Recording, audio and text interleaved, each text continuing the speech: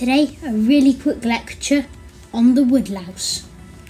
This is a woodlouse. It is a type of crustacean in the order Isopodia, which also includes marine isopods and other woodlice and pillbugs. As a defense mechanism, they roll up into a ball, like an armadillo, and use their protective exoskeleton to shield their underside, which contains vital organs. They are found in temperate climates around the world and live under leaf and other organic detritus.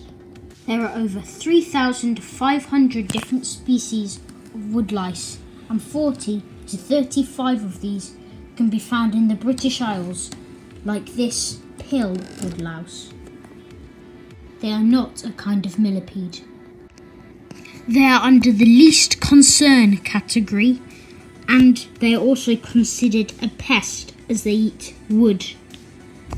Well, I hope you enjoyed that, and we'll see you in the next video.